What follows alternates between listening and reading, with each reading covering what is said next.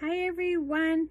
Today I am coming on to talk to you about what it's like to grow up with an alcoholic parent. First of all, I want to say I am not a doctor by no means. I just want to share with you my own personal journey, my friends, the stories I've heard from friends, and also share with you some of the research that I have looked into. So first of all, growing up with an alcoholic parent is very hard, and especially if the severity of the alcoholism, it depends how bad it is, because alcohol can make you have like mood swings. It can make you sad, it can make you mad, it can make you all kind of things, or angry. So it's very hard for a small person to understand the addiction side of alcoholism, and so it can be very hard emotionally, psychologically, socially. It can be very hard for a small person, a child, to comprehend and how to work through it, right? So let's just say this. It says also alcohol use disorder, the presence of and the presence of other people that are involved. Maybe some people don't have a mom that's there. Maybe they're just with their dad, or maybe the dad is their only support and the mom's an alcoholic, or maybe there's maybe both parents are alcoholics. And so it also plays a role on if the child has support within the household or in the family, right? And depends about the overall family dynamic as well. So in my family, my dad was the alcoholic, my mom was not the alcoholic. So that's kind of the dynamic in our family. So first of all, alcoholism is an addiction, and it can take over their thinking, their reasoning ability and whatnot, right? And so being a parent, when you're an alcoholic parent, there's times you choose your addiction, as sad as it may be, over your children, right? Maybe their safety, their proper nutrition, their education, their stability, their affection, their health care.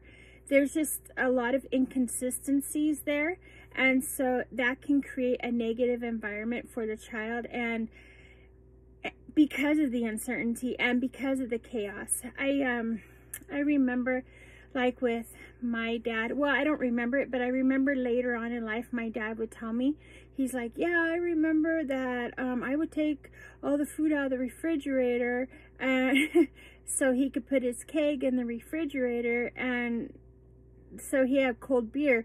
Who cares about the milk? And he would laugh about it, right? And I was just like, yeah, for a while I was laughing about it too, like, yeah, haha. But really, if you think about it, that is not good, right? That is so dysfunctional. And so that was one of my stories. But okay, then we're going to go on to emotional effects. It says children of alcohol parents often experience a range of negative emotions such as loneliness, depression, anxiety, and get this, guilt. Yeah, sometimes as children of an alcoholic parents, we feel maybe we are responsible for some of it, right? I know for me that I was thinking maybe if I did better, that my dad would change, right? And so I would get like all A's in school. I would do chores without being asked. I would try to be my best, on my best behavior as much as I could, right? But I'm still a kid. But so in hopes that it makes the household a little has less tension in it, less chaos. But it didn't work that way. Because why? Because I wasn't the problem, and it wasn't me that created his addiction, right? So it just changing myself did not help his unpredictable behavior. And so yeah, it caused depression in us as children. And also when you have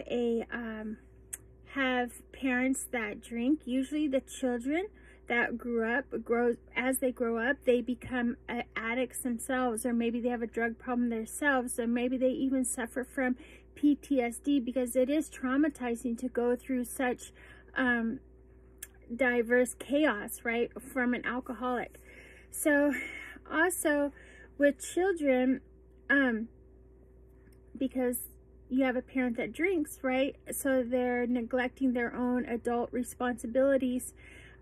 So sometimes what the children do is step in and try to take the role of whatever parent, being a mother hen or trying to be the head of the house, or it definitely accelerates the maturity of a child, or it has a possibility of doing so, because the parent is lacking. So it says they might take on roles typically reserved for adults, such as caretaking responsibilities for younger siblings. Even the parent that struggles with the alcoholism, they try to really take whatever roles they can to make the load lighter, probably for the rest of the household, right?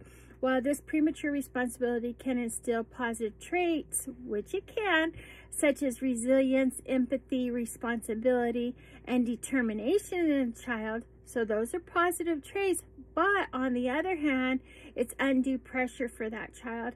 It has a negative impact on them, because they don't have the opportunity to be a child, right? So because we're only a child for a little bit of time, and that gets taken from them due to the alcoholic parent.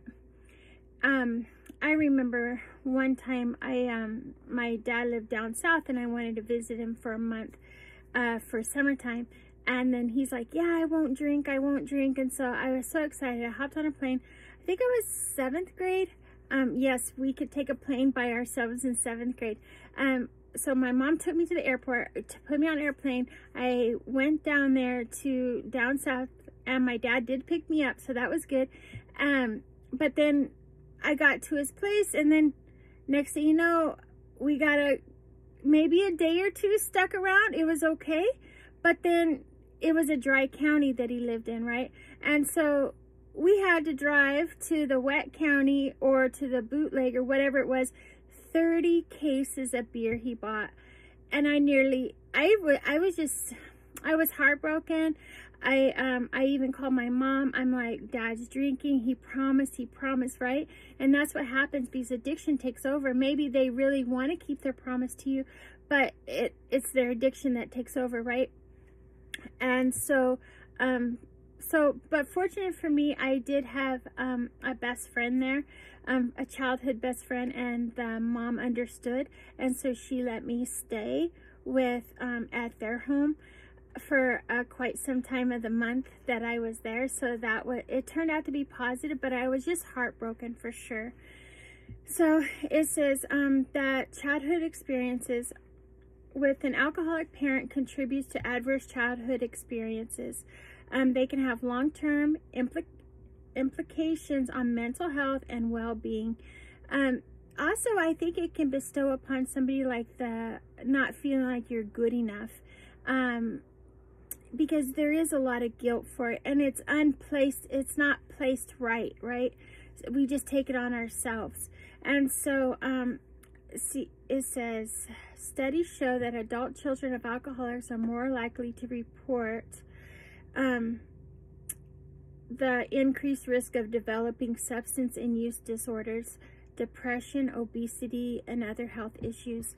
I know for me that, yeah, I had a real weight problem growing up, and then I'm sure it was depressing. I noticed that my brothers would go through that as well, and I do have a brother that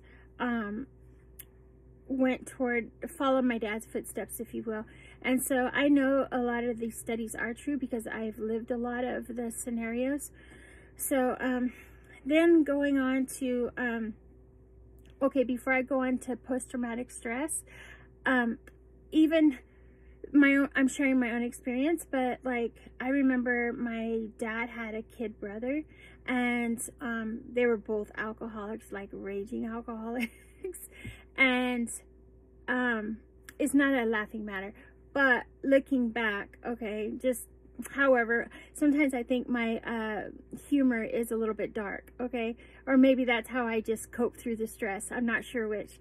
But like, they wanted us to have Chinese food, right? So you go get it and then you take it home.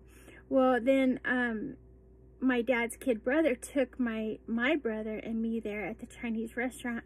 And then I think he forgot, but he's drunk, mind you, okay? He's drunk. And so he told the lady, the cashier lady, he's like, oh, sorry, I forgot my wallet. I'll be right back. I'm leaving the kids here. And then, so I can only imagine what the conversation was like when he had to go back to our house and explain something, whatever happened to my, explain to my mom what happened to us kids. And yeah, my mom really worked a lot, because I know that addiction takes a lot out of a family financially. And so I just always remember my mom working 2 or 3 jobs, a full-time job always, and then just like these side jobs on top of it. And so I know, I'm not saying my mom, I don't know, funded my dad's addiction because he had his own monies, his own whatever, right? However, I'm just saying, I just remember my mom always working, so I can imagine when my dad's kid brother got over to home, they're like, where's the kids? Like, we're just sitting there just waiting for somebody to come pick it. So, and then, okay, there was just a side note, a backdrop. So post-traumatic stress disorder can be from that kind of trauma, because for my experience, not only for like my growing up, but just even through my own personal relationships, I noticed that alcoholism can make people very violent very quick. Their reasoning goes out the window. They just have a lot of whatever's going on in there, and so it can cause great trauma to somebody to see, like especially a child. Could you imagine if you had a drunk parent and they're abusing the other drunk parent? It becomes scary. It really becomes scary, and then you don't know what's going to happen. I remember one time when I think I was in 6th grade, my mom, she just like hurried up and put us kids, my brother and me. I don't know what was going on with my older brother. He's 5 years older than me. I don't think he was really around a lot, but my mom put us right in the car, and then we went to a shelter and stayed in the shelter until my dad could figure out whatever he was going through, right? And so we stayed at a shelter. So yeah, it can make a child be hypervigilant. And also, I like what this study said, because I feel like I'm a very bossy and controlling type person, and I wondered if some of that stemmed from my childhood, right? Because it says alcoholic parents can lead to symptoms in the children resembling post-traumatic stress, okay, so it becomes hypervigilant, I can't even pronounce it today, heightened awareness, how about that? And due to the past trauma, a need for control stemming from feelings of helplessness during the childhood. And so I kind of wonder if that doesn't contribute to me always like want control in some kind of fashion, right? So yeah, it's very traumatizing. If you are going through this, or you have somebody going through this, I will also leave a hotline number down below in the comments. I am not a doctor by no means. I just did some research, and I just wanted to share my own experiences with you. I'll also post where I got my sources at as well. And so everybody's journey is different. We all need to be, I don't know, self-care, and we definitely need to have, yeah, just self-care mentally, physically, emotionally. So I will leave some hotline numbers down in the comments, so please take a look at them if you're going through this. Just remember, if if you are the parent that is like this, just take time and work on yourself and get yourself better the best that you can. It's gonna be a journey. It takes time, and it's definitely worth the change. And if you're a child or a teenager that is going through this, just please call the hotline below. And I don't know what else to say. I almost want to be in tears. All right, everyone, this is Life Accounts and Growing Pains, and I will see you on the next video.